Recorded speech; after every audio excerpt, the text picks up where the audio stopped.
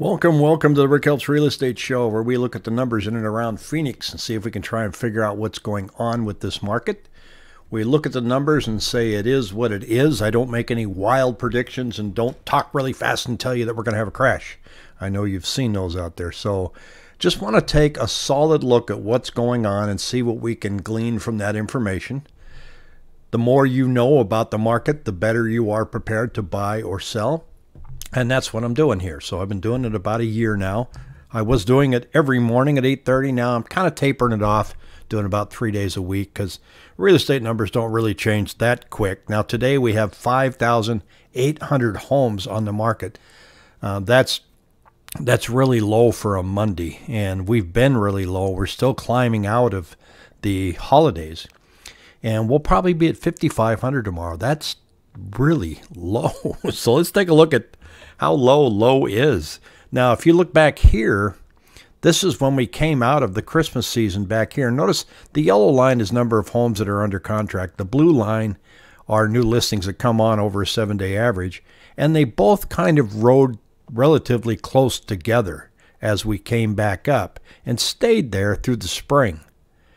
Well, right now, our listings, as far as new listings coming on, are coming up at the same rate that they did seasonally last year, but the sales aren't. The sales are lagging. Now, that could change over a couple days, so that's something I really want to watch. There's a 600 home gap here, and Jeannie wants to know, tell her what the market's like in Gilbert. Yeah, let me do that before we get out of this.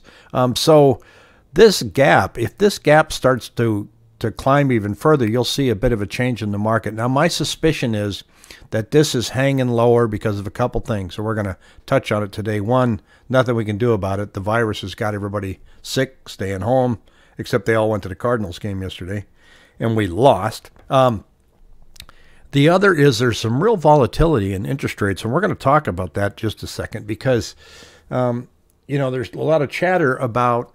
When I look this way, I'm looking at my other monitor.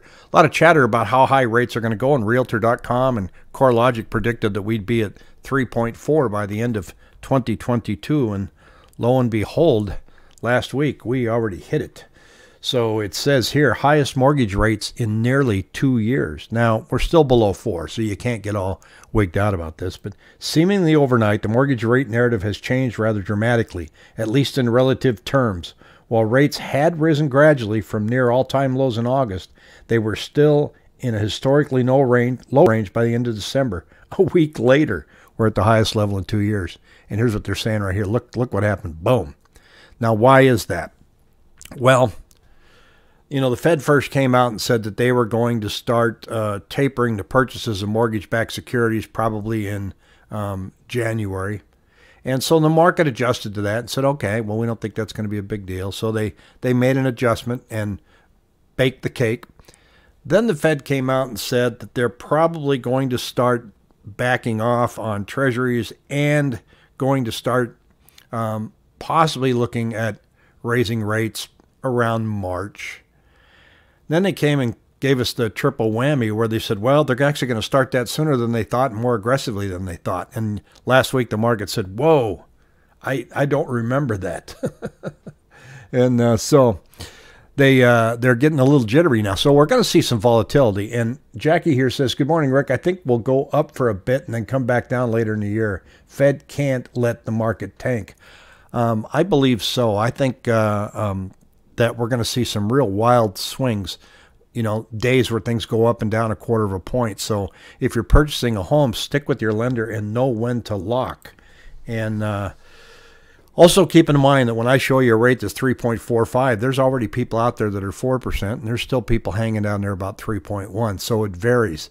Don't call your lender and say, hey, what's my rate? Because they don't have a rate. You hear Pat and I talk about that a lot on Fridays. There's no such thing as just a rate. It depends on you. Your down payment, your debt-to-income ratio, and your credit score, and then they can give you a rate because they take that information and shop it with different lenders, and they're able to deliver you a rate, and more importantly, the fees. How much does it cost to get that loan? I've seen some where you can go in and you'll get the same rate with this major brokerage, and you get the same rate at another one, and the difference in fees is $7,000. So it's worth shopping. And it says, here's the chart. I'm kind of a chart follower, but I get it if you guys aren't. But this is when the bond market goes down, rates go up. And they start talking about candlesticks and all this stuff, momentum. Red means it's going down. Green means it's going up. Look what it did in one day. This is last week. So the markets are going to be watching it today to see what's going to go on. So that is when I talk about volatility. Now, this is 10-year treasuries. Treasuries go up. Mortgage rates follow right along. And bam, it went over what they call a major support level. So those of you that are chart junkies are just really excited about this chart right now. So it said the bottom line is that is a very big, very important, and relatively abrupt repricing of expectations is taking place. It has to do both with Omicron's impact and the Fed policy outlook. Batten down the hatches. This could get worse before it gets better. And to Jackie's point, it probably will. It'll get worse, and then we'll start seeing some improvements in rates. So what are we seeing in our market here? And I like to follow this one because it lags 30 days. It's closings over list over the past 30 days. So it's more current than what you would see on Zillow or Realtor.com or Redfin because it's our local market. And it's how many homes are closing above list price. And look what happened. We went up. We went up to 49% from a low of 46%. Not a big jump, but December, sales picked up in December unexpectedly in Arizona. Actually, nationally, sales picked up pretty good. Part of that was, the rumbling of interest rates going up. People that were on the fence, like, I got to get out there now. And so they went out in droves in December. And Jackie even got a listing, a contract sent to her on Christmas Day, and they said they wanted a reply by Christmas night at 8 o'clock. That is hilarious. So in this range, this price range right here, 300 to 400,000, 51.2% of the homes are going above list price, with the average of being $10,000 and $10,000 across the board till you get to $600,000, $700,000. If I want to take an individual look at the city of Gilbert here, let's see what's going on in that town. And you see that on average, they're 53%, so even higher than the entire valley. Gilbert is on fire. In the 400,000, 500,000 range, 67% of the homes are going above list price. That's bidding wars, folks. And look at this. An average of 12,000, 10,000, and 14,500 to 600 to 7,000 range. And that's a brisk price point out there. The number of listings in Gilbert are, I can see if I can pull this up for you, but they're insanely low, just like everywhere else. So if we look at, here's where we're at today.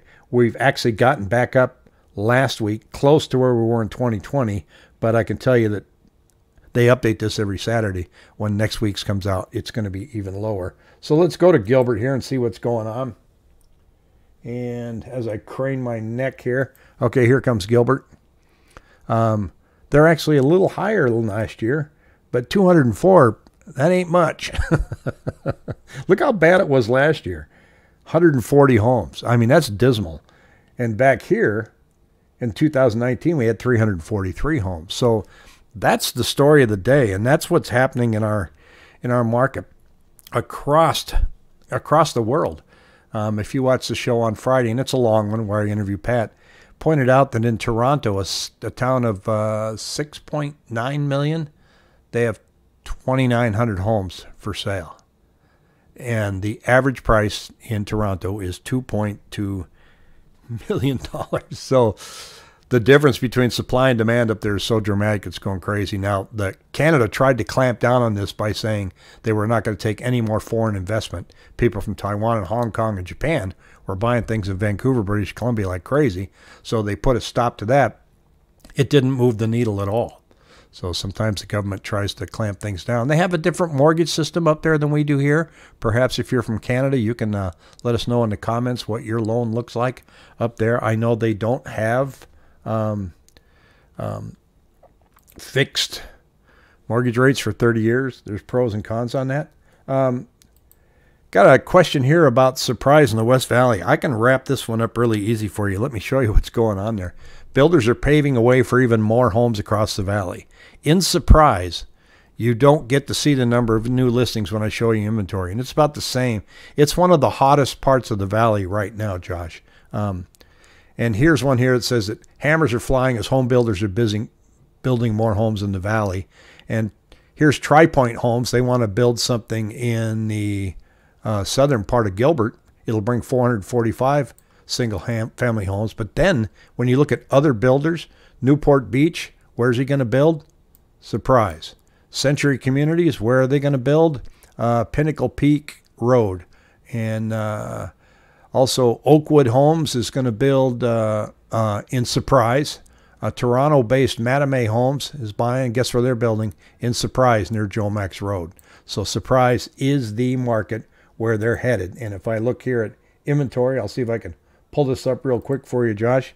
And hang in there with me. Where is it? Superior Surprise right there. So let's see what's going on with their inventory numbers. We're up slightly, 216 versus 184 last week. A huge gap between 2019. Price is going to go up this quarter. There's no way around it. Not unless you have some kind of black swan event. There's always something that's hanging out there. Very interested to know if we're going to see any contagion from the Evergrande situation in China. I'm going to be talking to Sam DeGreen about that on Wednesday morning at 8:30. So I hope you can all join in and listen to that. I want to find out because there are now 3 major developers in China that are, the first one's practically insolvent. The second one's knocking at the door to insolvency. There's a third one raising its hand going, yeah, hey, we're in trouble too.